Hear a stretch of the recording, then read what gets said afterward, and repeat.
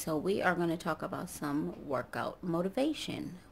I am here to tell you that you will hit a plateau, or if you already have hit that plateau, there's a few things that you can do. So I hit my plateau and I've been kind of stuck for a couple of months. And so I said I'm going to go to a nutritionist, which you can do with your health plan. I have a health plan through my job, so I went to Kaiser for a nutritionist, and she, documented what I eat and my activity level and all that stuff, like my blood work is good and all that kind of stuff, right? And so she started asking me about my physical activity and what I eat in a day, and she noticed like you don't eat enough carbs, and you're working out too much. And so what my body is doing now is saying, wait a minute, she's burning too many calories and not giving us enough, so it's holding on to everything. And it's because I'm not putting in enough food to burn the energy that I'm expelling, if that makes any sense. So it's like I'm trying to fill up my tank with $20, and that ain't gonna cut it when it take $50. And so then I wonder why I run out of gas halfway to my destination, because I didn't put enough gas in there to get my car the fuel it need to get where I need to be. And so it's the same thing. I'm not giving my body enough fuel to burn the way it needs to, and so it's holding it. Instead of using it, it's holding it, and that's not good.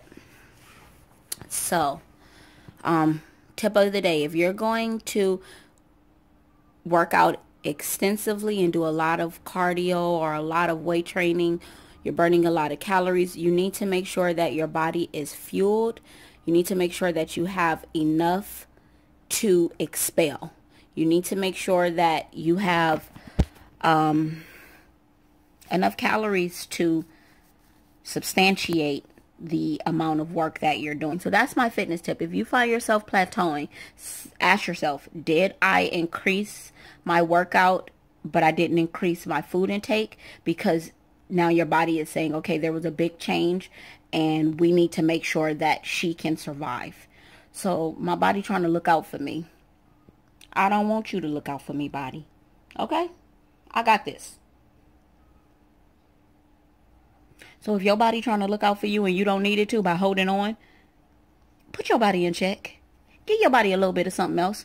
So what did she say to do? Because I told her I'm not going to do the bread. I'm not going to do that. I'm pescatarian, which I'm kind of liking. It's only supposed to be for a month, but I like it because it forces me to make healthier choices. Whereas it's easy to go get a burger. It's not that easy to just go get some fish. And so I'm not eating fried fish. I'm not, so it just, I don't know. It just makes me eat healthier. So one thing, a couple of tips about that.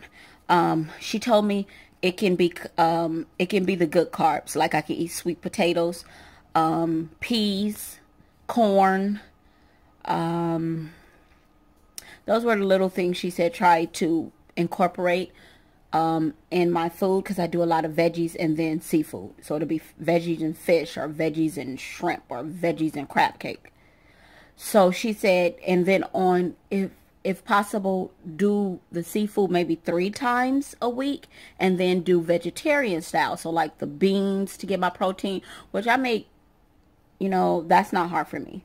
So that's one tip. And then the second thing is, when you are consuming fish, make sure it's the fish that is low in mercury.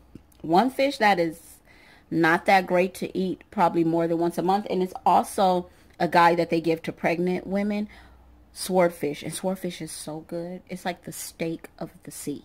It is so good, you guys. It's so good. It make my eye do this. Make sure you're not eating fish high in mercury. The other fish that's great, hold on, I am going to get this information packet that she gave me so I can tell you the fish. You know what, I don't know where it is, you guys. It's basically the fish that we have grown accustomed to eating. Make sure you're eating good fish. White fish is always good fish. So that's your sole and your cod fish like that. Tilapia is considered the trash of the sea, but it's good at the end of the day to me. Try not to fry your food as much. Make sure you're doing cardio at least 3 times a week, because that's just good for your health. But also do strength training. Diet will, this is my last statement. Diet alone will make you look good in clothes. Diet and exercise will make you look good out of clothes. Which look are you going for? Anyway, this is your girl, Vintage Sister. You know what I'm about to say, though. Peace and blessings. Deuces.